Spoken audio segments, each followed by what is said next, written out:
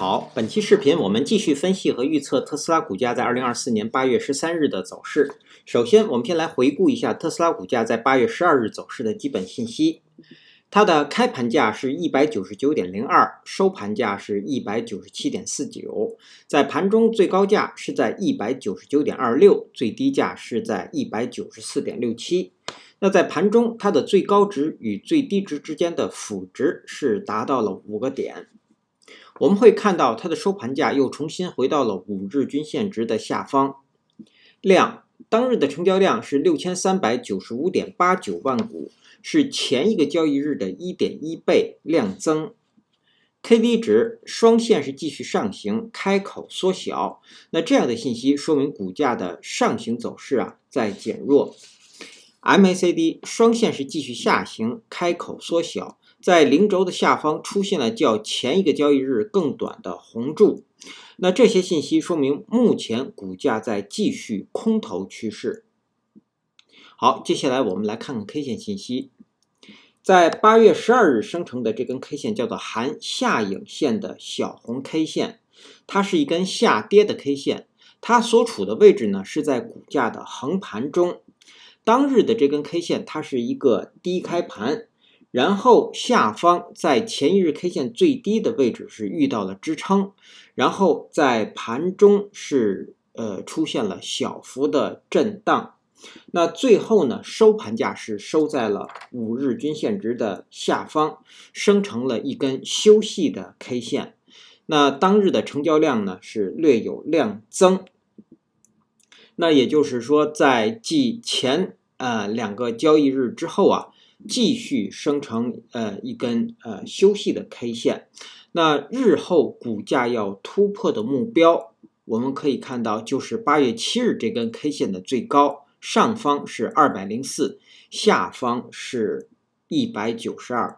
我们来回顾一下这根红 K 的最高和最低实际上就是股价在8月5日出现反弹之后，在这个地方生成了一根墓碑线。其实这根墓碑线的最高和最低将是股价日后走势的一个边界，或者说是一个标志。那在次日，也就是8月7日生成了一根反转向下的 K 线，也就是它在墓碑线之后又出现了一个新高或者说是新低。上方的最高除了墓碑线以外，它也是这根反弹绿 K 的最高，也就是这一波反弹上方的一个极限。那下方呢，这根红 K 又跌破了墓碑线的最低。那通常墓碑线在日后的 K 线如果跌破它的最低将会有继续下行的走势。然后我们会看到连续3个交易日出现的是休息的 K 线。那因此呢，股价日后要突破的目标就是上方204，下方是192，这是2个重要标志。实际这样一个横盘，我们也会看到它也是在等待各条均线下移，尤其是等待20日均线值和10日均线值下移。那我们会看到现在5日均线值已经出现了水平。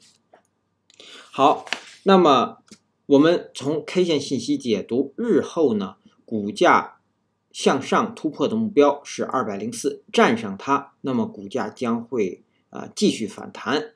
然后呢，下方如果是跌破了192，那么也就是跌破了这根红 K 的最低，那继续确认这根墓碑线，那么股价将会开启下行的走势。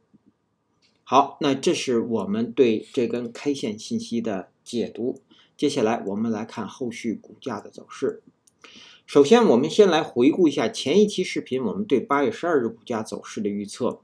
我们预测的第一个可能是股价会出现横盘向上，收盘价会在202附近。另一个可能是股价会出现下行，我们给了2个收盘价的点位，一个是在196，另外一个是在188，在这个位置。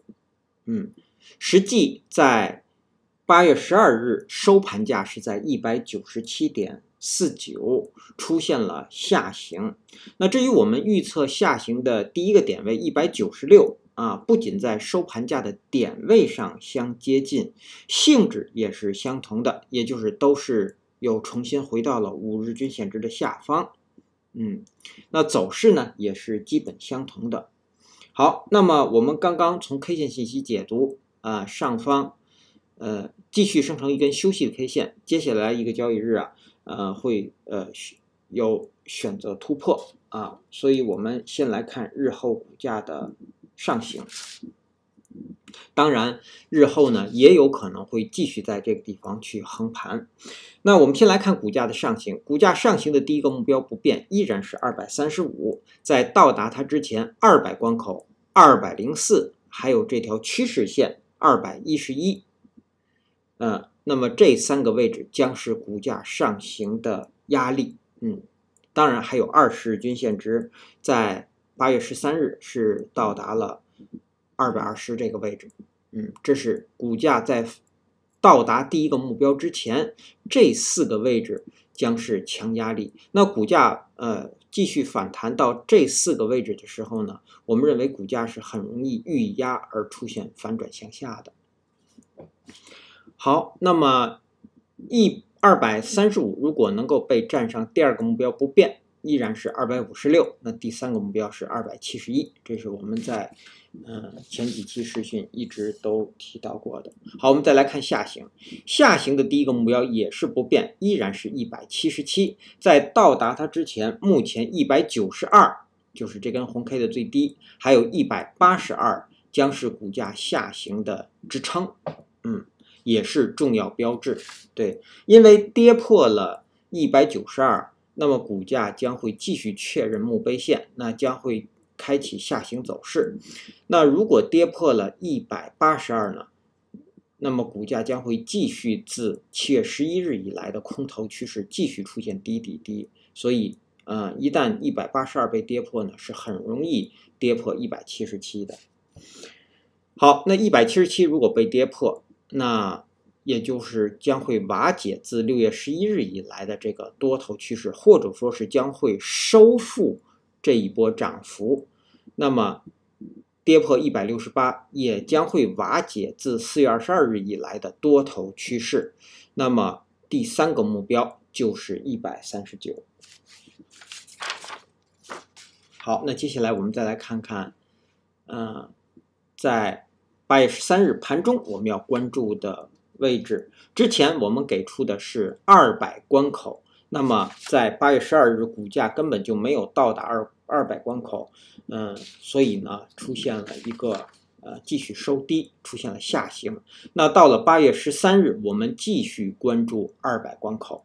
那如果股价在8月13日盘中能够在200关口上方运行，我们认为会有反弹的走势。但如果是在它的下方运行我们认为股价是会出现下行的，或者至少会在这个地方继续出现横盘。所以我们在8月13日盘中，我们继续关注200关口。好，接下来我们来看看技术上的操作建议和规律。在8月12日收盘价是在 197.49 这个位置股价的收盘价是又重新跌破了5日均线值，在这个位置在技术上是不可以进场抢反弹或者是做多的。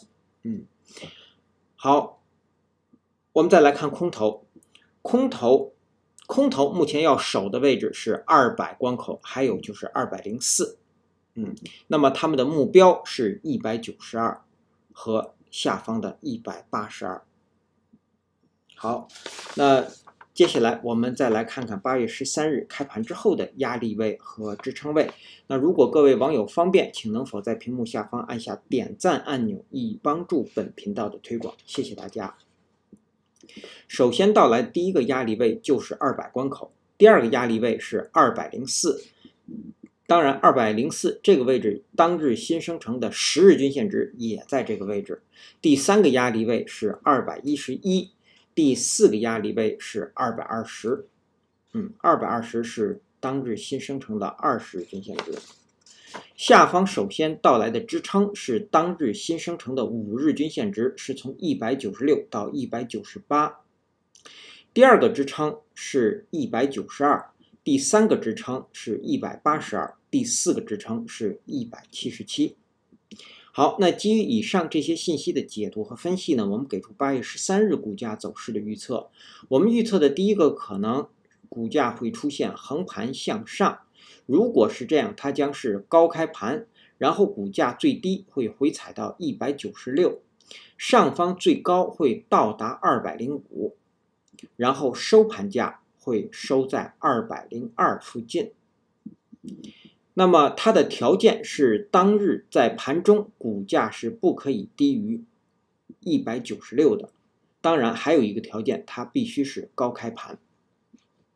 好，这是第一个可能。第二个可能，我们认为股价会出现下行。如果出现下行，它将是低开盘，或者是很小幅的高开盘，然后股价最高会到达200，最低下方会到达190，然后收盘价会收在192附近。如果最低价到达了185，那么收盘价会收在188附近。那么它的条件是当日在盘中股价是不可以高于200的，满足了这个条件才会出现这样的下行。